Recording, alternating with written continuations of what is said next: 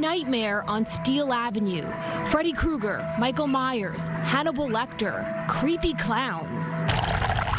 It looks so real, it's scary. Can't have a Halloween display without the Headless Horseman. If you get spooked by this Staten Island display, blame brothers Jason and Michael Levy. We also added the child catcher from Chitty Chitty Bang Bang.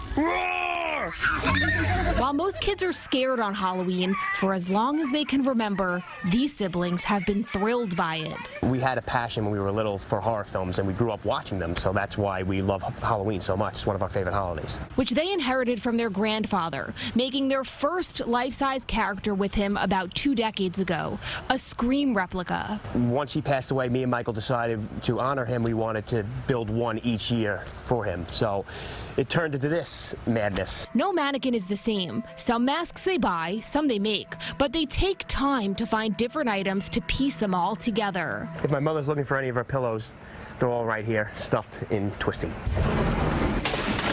One of about 24 full-size characters which live inside most of the year. We've basically taken over our parents' basement. Halloween runs in the family blood. These were actually my mother's from when she was a kid. Costume after costume, decorations, masks. There could be somewhere between 75 to 100. It's a mix of the brothers' passion for Halloween and horror films. They actually make movies with their own company, Fuzz on the Lens Productions. That's what we do in film. We get dressed up, we play characters. In Halloween, you get dressed up, you play characters. And they'll keep sharing their love for the holiday on the screen and on their front lawn.